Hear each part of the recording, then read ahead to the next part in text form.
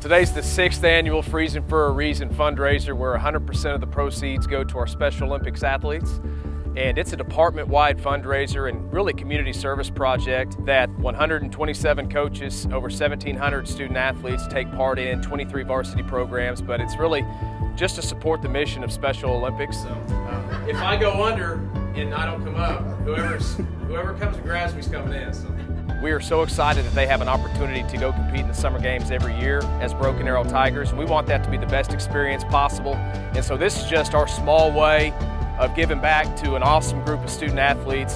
And we're so proud of them. So today I am representing all of athletics and taking the plunge so that we can keep this streak going. Yeah, 10-9.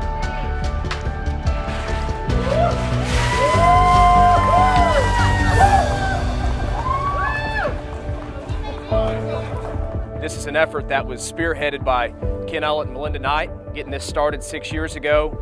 And so it's just an honor to keep this thing going. It brings in about $6,500 on average every time we do this. And so we know that Coach Gould, her staff, all of the athletes, the parents, all of our peer students, they really appreciate what we do. And it's just, like I said, it's the least that we can do to help them out.